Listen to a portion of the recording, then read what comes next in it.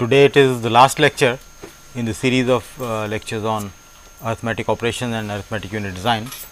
Today we will be talking of floating point operations. So, when numbers cannot be represented as integers, you represent them as floating point numbers, and we will see how one could do the usual arithmetic and other comparison operations on floating point numbers. So, we have been talking of primarily integer arithmetic. We also talked about logical operations and other operations. I will first of all talk about why we need floating point numbers, what kind of representation we have, and then we will work about the hardware unit for carrying out these operations. So, first, what is the need for floating point numbers, how we represent them. I will talk about a standard representation which is IEEE 754, then define the concept of overflow and underflow in case of floating point number, which is different from that we have in integers. How operations are carried out, we will talk about primarily add, subtract, multiply and divide, and talk a little bit about comparison as well. The issue of accuracy is very important in floating point unit. How we can get best accuracy by using reasonable cost, that will be discussed. There are some special numbers which need special care, we will talk of that, and finally, I will conclude by talking of what kind of provisions are there in processor like MIPS. So, first let us look at why we need to go beyond the integers. We are familiar with different data types as we encounter in programming languages and also in the world of mathematics. We talk of integers, which is actually a subset of rational numbers, which is a subset of real numbers, and they are subset of complex numbers. So, it is a large space of numeric world, and integer is only a small subset. So, how do you go beyond integers? That will be the topic of today. We need to also take care of situations when the numbers are very large in terms of their values. Okay. One is that you may like to represent something which is not quite an integer, let us say 7.4, which is neither 7 nor 4, but on the other hand there is also a need for representing values which are extremely large or extremely small. Particularly in scientific domain, we have to talk of huge distances. For example, in astronomy, if you are looking at distance between let us say Pluto and Sun, this is 5.9 into 10 to the power 12 meters. Okay. So, you would not like to represent that as an integer. It is not that you are interested in values. Even if your accuracy requirement is limited, you are not looking at fractional values, but the number is so large that integer representation is not the suitable one. On the other extreme, if you look at quantity like mass of electron, which is 9.1 into 10 to the power minus 28 grams, again it is a so small value that you will either have to scale it to that extent or think of a different representation. So, how do we represent fractions? That is one question, and how do we accommodate large range? That is the second part. So, representing fraction means you want something which has integer part and there is a part which is non-integer. Also, they could be, you may be looking at non-integer values as rational numbers. So, for example, you have rational numbers, they can be thought of integer pairs. Okay. So, 5 upon 8 can be represented by 2 integers, or if you have a number let us say like minus 247.09, you can represent this as a string. Minus is one character, 2 is one character, 4 is another, 7 another, and so on. Okay. So, each of these boxes which you see is a separate character. So, you can as a string you can represent number which has something to the left of decimal, something to the right of the decimal, and appropriate sign. Or in binary form, you can represent a number with a fixed position of the binary point. Okay, for example, look at this number, string of ones and zeros, and you might say that okay, here is my binary point, which is equivalent to, which is the counterpart of decimal point. So, you may not, unlike this representation where you are using a character to represent that position, this position may be implicit. So, you would say that out of so many bits, the point actually lies after the 5th bit from the right. Okay. So, then you need to only worry about the string of so many bits, and the position of the binary point is fixed. So, this could be considered as a fixed point notation, but this representation, although is okay, it does not take care of large range.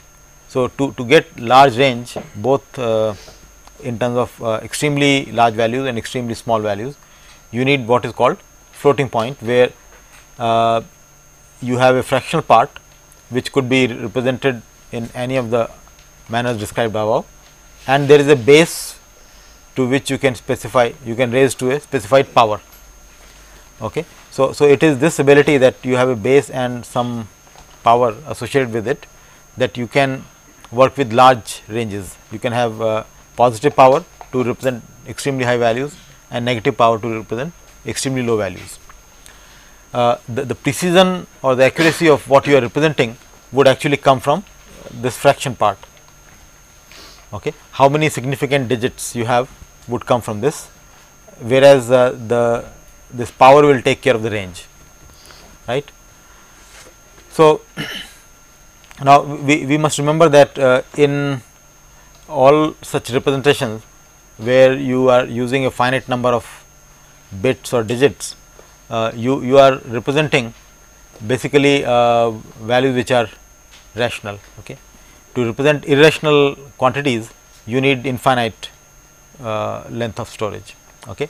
So, we as far as irrational numbers are concerned, we would typically represent only a reasonable approximation of those numbers, and all representation which are in finite number of bits or bytes would be actually representing rational number in some sense. So, now let us go deeper and understand the meaning of binary numbers where there is a point somewhere.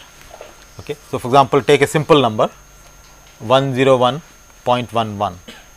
All right. So, there is a, this is the integer part and there is a fractional part.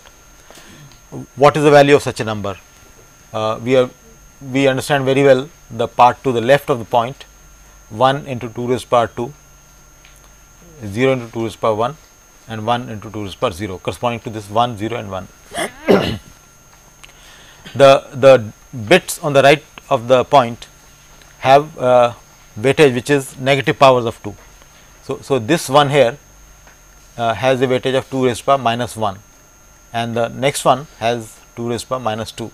So, if you add now all these bits with appropriate weightage, which is a power of 2, positive or negative, you get this 4, that this is of course 0, that gives you 1, that gives you 0.5, that gives you 0.25, and all put together we get 5.75 in base 10, right. So, this shows how you can actually look at binary fraction like this and get its equivalent decimal value. On the other hand, suppose you have a decimal fraction, say 0.6, how do you get its binary representation? So, here is the representation, but let us go through the steps which will give you this. So, the process is that you repeatedly multiply this fraction and keep on multiplying it by 2 and keep on collecting the integer parts. Okay. So, you multiply 0.6 by 2, you get 1.2. So, 1 is the integer part and 0.2 is the remaining fractional part. 0.2 is again multiplied by 2, you get 0.4. So, look at it as 0.4. So, 0 is the integer part, 0.4 is the fractional part. Repeat the process, you get 0.8, 1.6, and now 0.6, since you got 0.6, it will again follow same step. So, in terms of its binary representation, you will get 0.1001 and this will repeat. Okay, just to show the repetition, I have shown different colors. So, now this is this means that you repeat this till infinity, but if you are talking of finite number of bits, again this cannot be accurately represented because you will have to truncate it somewhere, right. So, therefore, we cannot represent 0.6 exactly in binary by this method. Of course, if one of the things which I mentioned in the previous slide, that a rational number you represent as a pair of integers, so that could be done. You could represent this as 6 and 10. Okay, that would be an exact representation, but that is not very convenient to work with. What is convenient to work with is something like this, but there is some loss of accuracy which we must keep in mind. Okay, now let us introduce the exponent part. Okay, so you have some base and you raise it to some power, and also let us bring in the sign. So, typically a floating point representation would have a form like this. So, -1 raised to power s, s takes care of the sign, s is either 0 or 1, multiplied by f, f is the fractional part. So, fraction is in some fixed point form, that means you have a string of bits and there is some position where you assume binary point to be there. The base here is 2, we are talking of binary now. So, 2 raised to power e, e is the exponent part. This f is the fraction part, which is usually called mantissa or significand, and e is the exponent part. This itself can be positive or negative. We have seen the need for both. Okay, why we need positive exponent, why we need negative exponent. So, now with this concept, the question is that a given word of memory, okay, or a given register, how do you divide this into 3 parts? That means how you allocate bits to S, F and E. S of course is straightforward, it requires only 1 bit, but how many bits for F, how many bits for E? There could be lots of options there, and also there could be lots of options as how you represent F, where do you assume the point to be, right, and how do you represent E, what about the sign of E. So, there are all these issues and there are multiple answers. So, what has happened is that over a period of time a standard has emerged which is largely acceptable, and today most of the processors actually use that standard. So this is IEEE 754 standard. IEEE stands for Institution of Electrical and Electronics Engineers. So this is an organization which, apart from publishing the scientific literature, they also define various standards. Okay. So, this standard defines 2 floating point representations which are called single precision and double precision. Double precision naturally has larger number of significant digits. So, the division of the word, which is 32 bit, is as follows. The leftmost bit is the sign bit, next 8 bits are kept for exponent, and the remaining 23 bits are for F or the mantissa. In double precision, we not only extend the precision, but also increase the range of E. So, there are 3 additional bits given here. Okay. This small difference you will see makes a big impact. So, you do not need to really increase too much here. So, 11 bits for E and the remaining bits of this word and another word. So, it is a total 64 bit representation for double precision. So, 20 remaining bits here and 32 of the next word, together 52 bits are used for the F part or the mantissa part. Okay. Now, let us go into further details of how E and F are represented. So, first let us look at F. F is the significant part or the mantissa part, where in single precision case we have actually 23 bits. We assume the point to be on the extreme left, and we also assume that there is a one sitting there invisible. Okay, so there is an implicit 1 here, which means that the numbers here we are going to talk of will be 1 point something, right. So, this would decide the range. As you would see, that smallest number would be when it is 1 point all zeros, and the largest value of f would be when it is 1 point followed by all ones. Okay, we will see what it means. Similarly, in double precision, again the point is to the left extreme and there is a invisible 1 here. So, invisible or implicit, that means you assume that 1 to be there. So, if effectively we are having 24 bits here, one bit we do not have to represent explicitly. So, now what are the value ranges? Naturally, with all 23 bits 0, the value of f will be 1.00 or effectively 1. And if you have getting back to this, if you have all the ones here, then what is the value? It is nearly 2, but not quite equal to 2. How much short of 2 it is? Corresponding to a 1 in this position. Okay. So, if you take 1 point all ones and then add a 1 in this position, you will have carries going all through and you will get a 2 here, right. So, we are only slightly short of 2, and to be more precise, it is 2 minus 2 raised to power minus 23, because that is the weightage of the last bit, 23rd bit. It is equivalent to 2 raised to power minus 23. So, you could say that f lies between 1 and 2 minus 2 raised to power minus 23, or more approximately you could say that 1 is less than equal to f less than 2. Okay. So, we are not saying how less, but we know that it is nearly almost 2. Similarly, for double precision numbers, we except for 23, we in place of that we put 52. So, now this way of representing the floating point number or the mantis of this is called normalized representation. So, if the value actually falls beyond this, suppose you are talking of you want to say 5 into 2 raised power something. So, instead of saying 5, you divide by suitable power of 2, so that the value gets in the range of 1 and 2. So, it will be actually 1.25, and you make the appropriate adjustment in the exponent. So, suppose you wanted to say 5 into 2 raised power 4, equivalently you could say 1.25 into 2 raised power 6. Okay. So, you divide here by 2 raised power 2 and adjust it by increasing the exponent. Similarly, if f happens to be very small, you multiply it by powers of 2 suitably and decrement the exponent appropriately.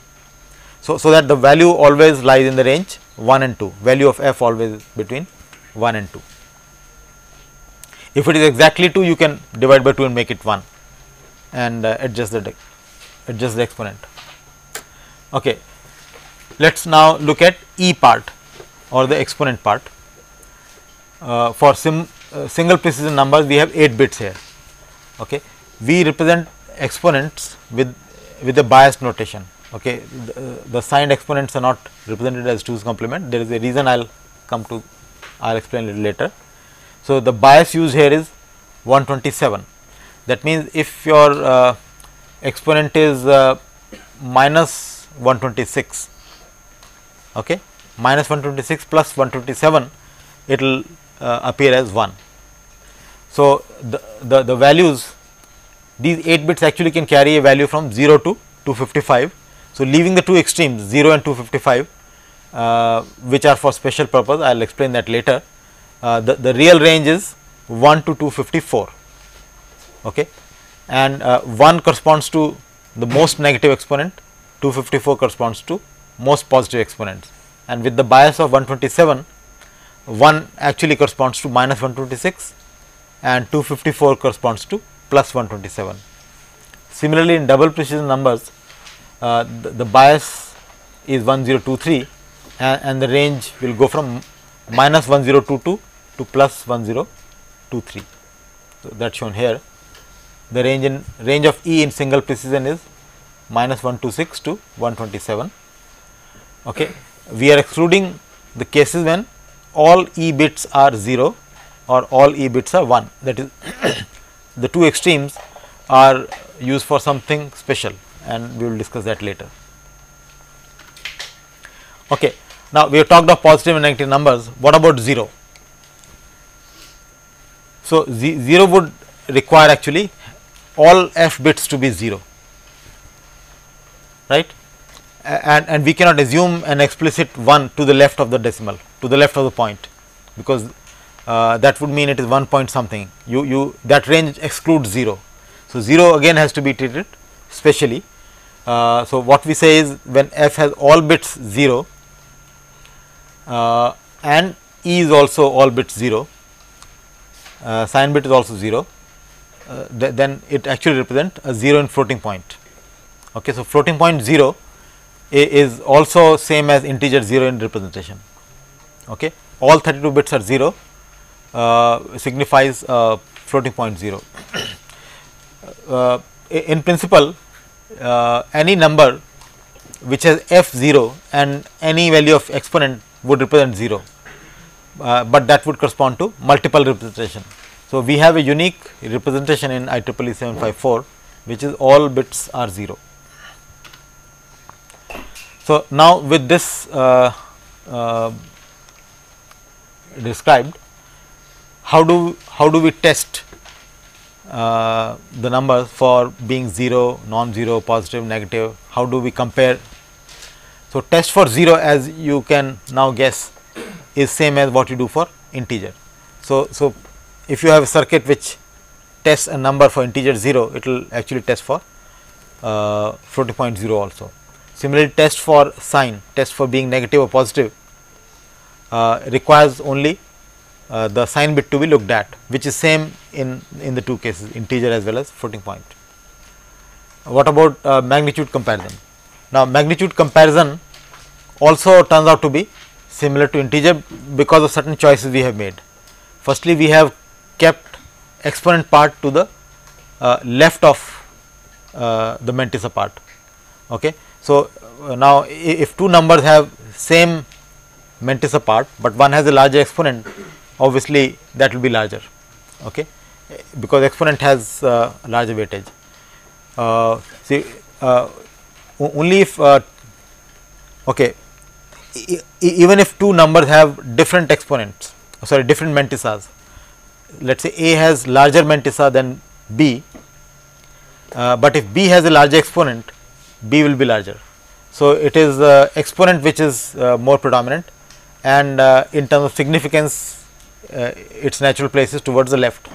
So, therefore, when you compare two floating point numbers, treating them as integers, and if you find that exponent bits in one are larger than the exponent bit in the other, then you do not need to really look at the mantissa. Okay, that is how it will happen in case of integer also. If some MSBs give you a decision about A being larger than B or B being larger than A, then you do not need to look further. And another thing which helps in this is that the bias representation. So, irrespective of the sign of the exponent, this comparison will work out. If you have, for example, 2's complement representation, then signed comparison and unsigned comparison differ. So, now we can do magnitude comparison of two floating point numbers, which means we are excluding the sign bit, rest we compare as if we were comparing magnitudes of integers. Okay. In integers, we talked about overflow. We talked of overflow when you are trying to get to a very large positive integer or very large negative integer. Okay. So, if you exceed the positive limit or negative limit, you have overflow. Here we have additional concept of underflow. Okay. So, if we look at the largest and the smallest positive and negative numbers we can represent, you would notice that there is a limit of values in both directions. So, you may have a number which is larger than the largest positive number, for example. So, that is an overflow condition, but if you have a number which is not 0, but smaller than the smallest floating point number you can have. Okay, it is too small to be represented in the given floating point notation, then it is underflow. Okay. So, number is not 0, but it can't be. In integer, the smallest integer is 1 and you can represent that. So, there is no underflow, but here there is a concept of underflow which you must remember.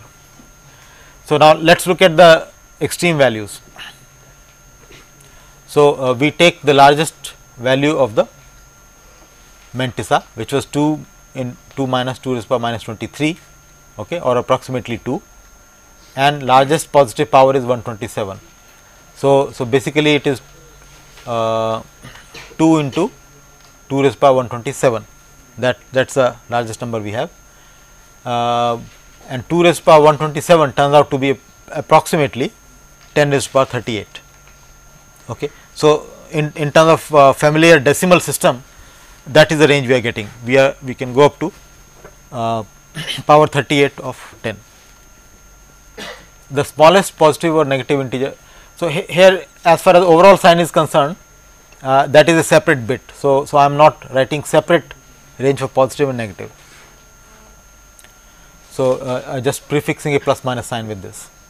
So, the smallest positive and negative value is we take the smallest f value, which is 1, and smallest e value, which is minus 126. So, this can also be written as 2 into 2 raised to the power minus 127, which means it is 2 raised to the power 2 into 10 raised to the power minus 38.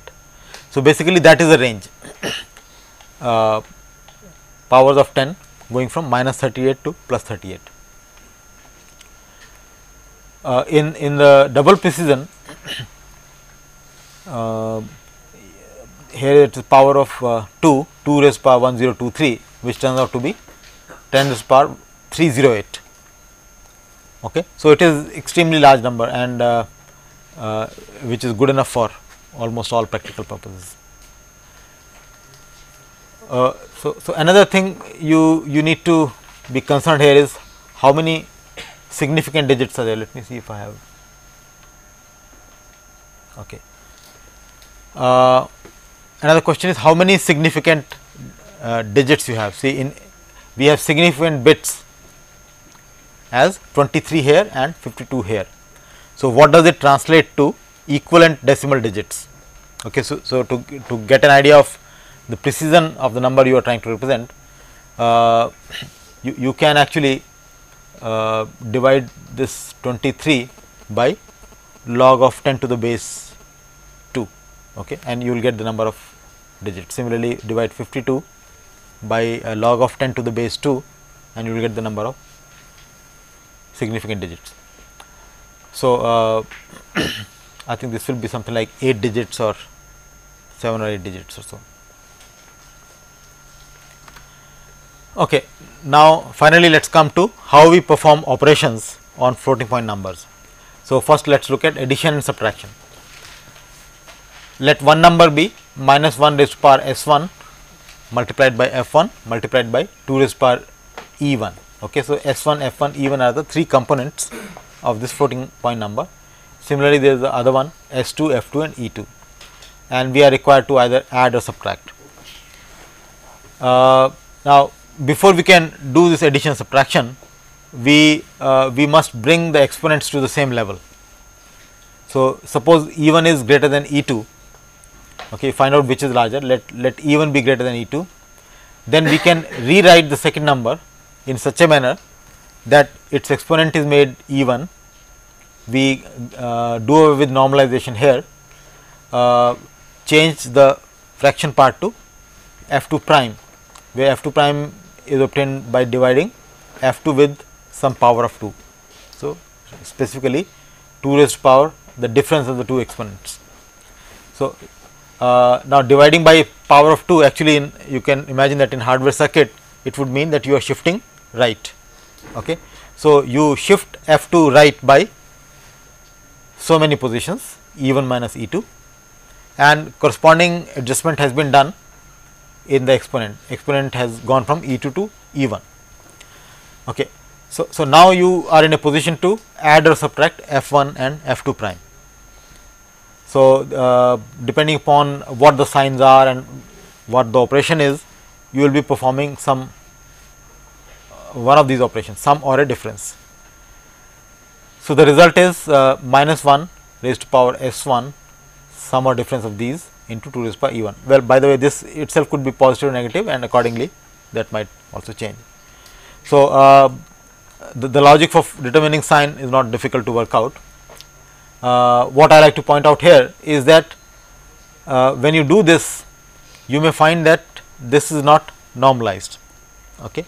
This sum or difference might go beyond the range of 1 to 2 which we would like to have. So, so therefore, this operation has to be followed by normalization process. If the number has become too large, shift it right and adjust the exponent. If it has become too small, shift it left and adjust the exponent in the opposite manner. So, here is not a detailed circuit, but a kind of block diagram indicating the flow of information as it would be in a floating point adder cum subtractor. So, let us say we have these two registers holding the two numbers sign, exponent and significant part. The first thing which will be done is compare the exponent. The circuit comparing these is called small ALU because it is looking at only 8-bit operands. It computes the difference of the two exponents, and that is the amount by which you have to shift one of the significants so that the exponents get aligned. So, this is called the alignment stage. Here there is a shifter which will perform right shift on one of the significants, and that is selected by this multiplexer, and which one is selected is determined by this control unit. Control unit is guided by the difference which you have found out. So, knowing whether E 1 is greater than E 2 or E 2 is greater than E 1, one of the two will be selected here, other one will be selected to go directly, and this big ALU adds or subtracts the two significants or mantisas, and you get the difference here. Okay. So, this you could say is the first stage where exponents are getting compared. This is the second stage where the number with smaller exponent is brought at par with the one with large exponent. This is a stage where this is the stage where addition or subtraction is done. This is the stage where normalization takes place. So, normalization would involve output of ALU. Ignore these multiplexers for the moment, I will come back to this in a moment. This output of the ALU may need to be shifted left or right depending upon how far you are from the normalized value. Okay. So, you need to bring it between the range of 1 and 2, and accordingly there will be an increment or decrement of the exponent which will be done, which is actually coming from here. So, one of the two exponents is selected and passed on for increment or decrement. Now, after normalization, you need to do what is called rounding. So, rounding means you like to get to the LSB to the best of the accuracy. Okay. So, you may be throwing something towards the right, and whether you need to make an adjustment here or you can just afford to throw it. So, I will come to this shortly. So, you have some rounding logic here which may further adjust the mantissa. It may need adjustment in exponents, and after rounding off you may find that we have lost normalization once again. So, there may be another round of normalization. So, that is why these are being fed back, and multiplexer will select either the original value coming from top or after rounding, and finally, the result can be placed in another register. Okay. So, this is the hardware for add or subtract. Conceptually, multiply operation is somewhat simpler. Okay. If you look at two numbers, this is one, this is second, their product can be obtained straight away. The sign of the result is exclusive OR of the signs. Okay. If both are 1s or both are 0, result is 0 and 1 otherwise. the fraction part is the product of the two fractions and the exponents get summed. Okay, so, it rather straightforward, there is no initial alignment which is required, but of course, you may need to do normalization and rounding. The reason for that is this product of two values which are individually in the range 1 to 2, the product would be in the range 1 to 4. So, that means on the larger side it can exceed 2 and it may require one small adjustment. Okay, you may need to bring it down. If it has exceeded 2, you divide it by 2 and increment the exponent once. Divide is similar, two numbers, same thing, sign is determined exactly same way, the fractions get divided, the exponents get subtracted. Now, this ratio of the fractions could lie in the range 0.5 to 2. Okay. So, it will not exceed 2 because each one is in the range 1 to 2, but it can become small. So, you would you may need to normalize it here, and again there is always a need for rounding off. So, of course, before you do all that you need to check whether f2 is 0 or not. So, you can proceed with this if f2 is not 0. Now, the question of accuracy and issue of rounding off. So, while doing the operations, for example, when you are aligning, you are shifting the number to the right, you are throwing off some bits. Okay. When you are multiplying two fractions, you have two 32 bit or let us say 24 bits including the invisible 1 bit. You have two 24 bit exponents, 24 bit fractions which you are multiplying. The result would be, as we have seen for integers, result would be 48 bits in general. So, you have to now throw remaining bits and retain 24 bits finally. So, there is a loss of precision in this process because you are working with finite word length, and of course, you have to have finite word length. So, some loss would be there, but you want to minimize the loss in the given number of bits. What is the best you can do? So, it turns out that if you use a few extra bits for intermediate calculation and finally do a round off based on those, then you can get to the accuracy which is theoretically possible. So, these bits are called G, R or S. G stands for guard bit, R for round bit and S for sticky bit. So, G and R are nothing but the next two bits after those 24 bits. Okay, we normally have 24 bits as seen externally, but suppose if we had retained 2 more bits, these are G and R. So, in the intermediate calculation we retain those.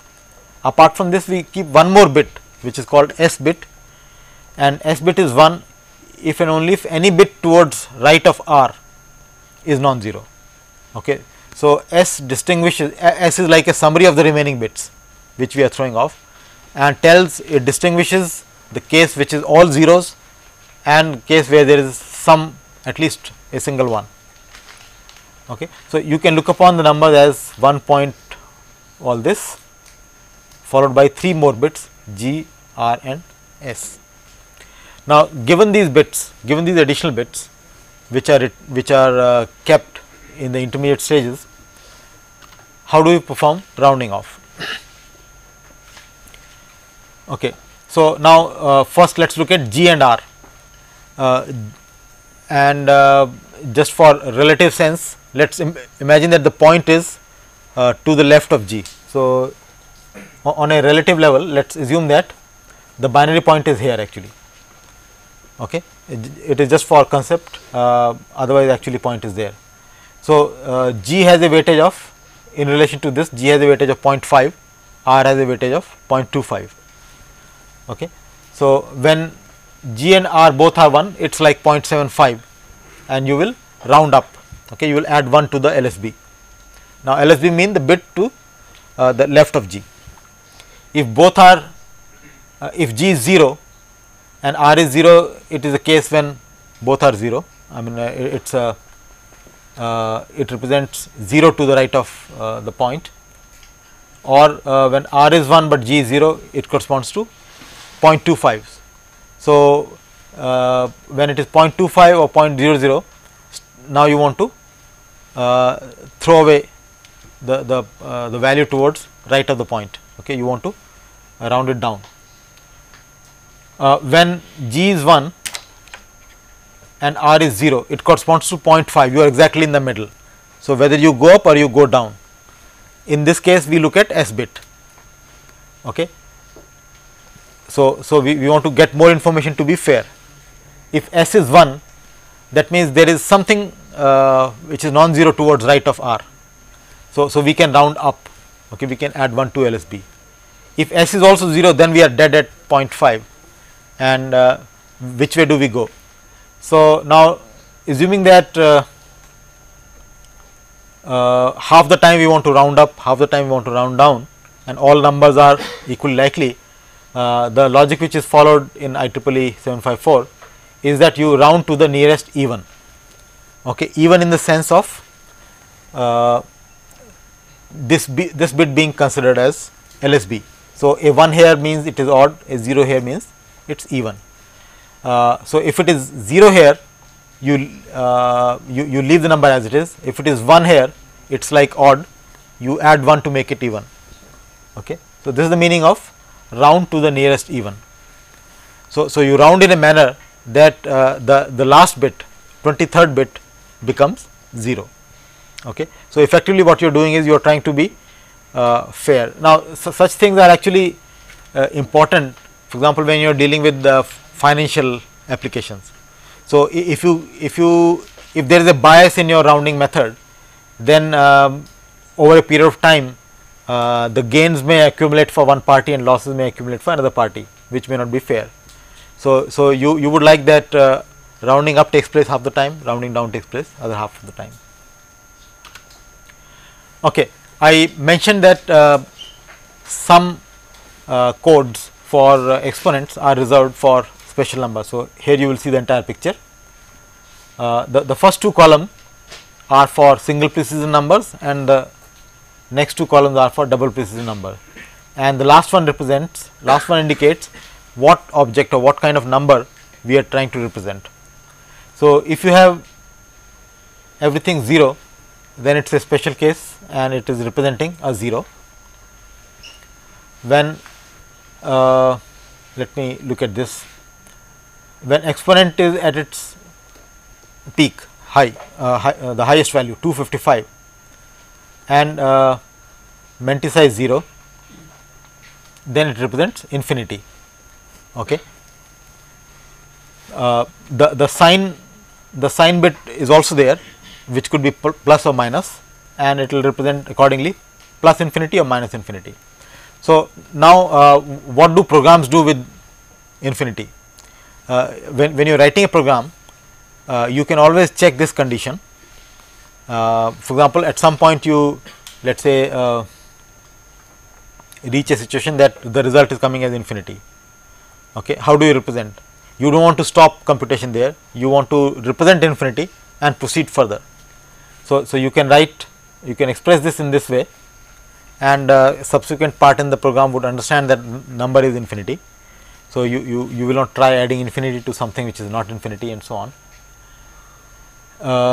So, this gives a method for doing so. There are other combinations. For example, suppose exponent is 0, but mantissa is non-zero. Okay. This represents a denormalized number. So, when underflow occurs, you can still proceed with your computations.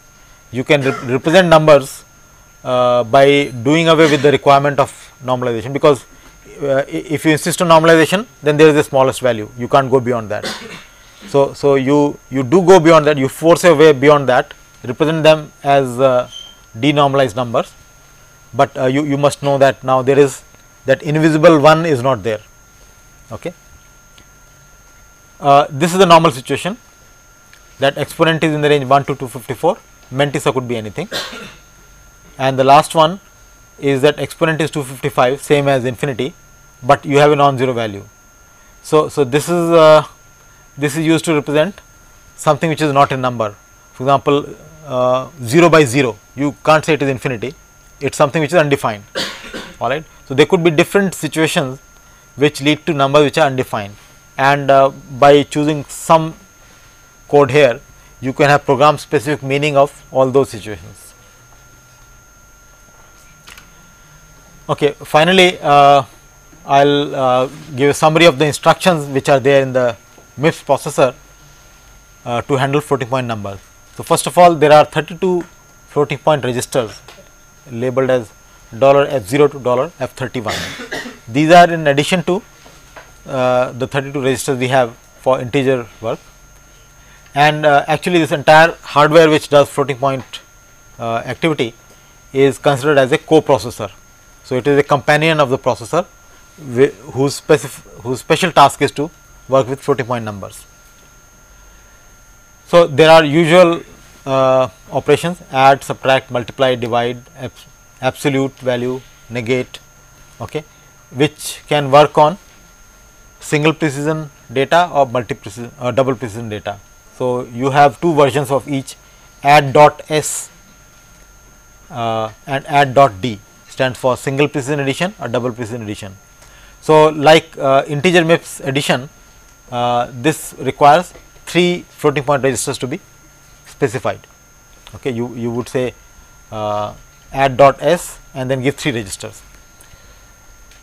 When you are working with double precision arithmetic, you need to specify register pairs. So, F0 F1 form one pair, F2 F3 form another pair, and so on. There are 16 pairs. Then there are instructions LWC1 and SWC1. So, this is load word, but we are also saying C1, which stands for coprocessor 1. There can be many coprocessors attached with the main processor, and floating point processor is considered as coprocessor 1. So, these instructions would load a word from memory into the coprocessor 1, which is floating point unit. That means one of these registers. So, you specify which register you want to load into, and you specify one integer register in the usual manner to specify the address. Okay, so, there is a constant part, 16-bit constant part, and a base register. So, together they specify memory address. Store instruction is similar. Then there are conditional branches BC1T and BC1F. B stands for branch, C1 stands for coprocessor 1, and T and F stand for true and false condition. Okay. Now, how do you determine the condition? You need to use one of these compare instructions to set the condition. So, imagine that condition is a 1-bit register or a flag, which is set by one of the compare instructions. So, in SLT, for example, in SLT instruction, the result of comparison was brought into one of those 32 registers, but here the result of comparison is brought into a separate flag, which is tested by this. So, test for truth and test for falsehood. These two instructions do the comparison. So, C means compare, then LT means less than, S or D would mean single precision or double precision. So, LT could be replaced by LE, GT, GE. So, there are 6 different instructions for single precision, 6 for double precision. Then there are instructions for conversions. So, because you have 3 representations: integer, single precision and double precision, and you need conversions. So, suppose you have a number 3.5, it will have some representation in single precision, some representation in double precision. Okay. So, a 32-bit pattern or a 64-bit pattern, and there may be sometime need for conversion or conversion to integer, that is take out the integer part, or if you have integer 3, you can convert to floating point 3.0. So, these conversions could be somewhat lossy, okay, particularly when you are going from higher precision to lower precision, you may lose some information. Okay. So, finally, what we have learned today is we talked about range of values which we can handle, definition of overflow and underflow. We learnt how to perform various operations. We talked about accuracy, use of GR and S bits for rounding off. We also looked at notation for some special numbers, and finally looked at floating point operations given by different instructions in MIPS processor. Thank you.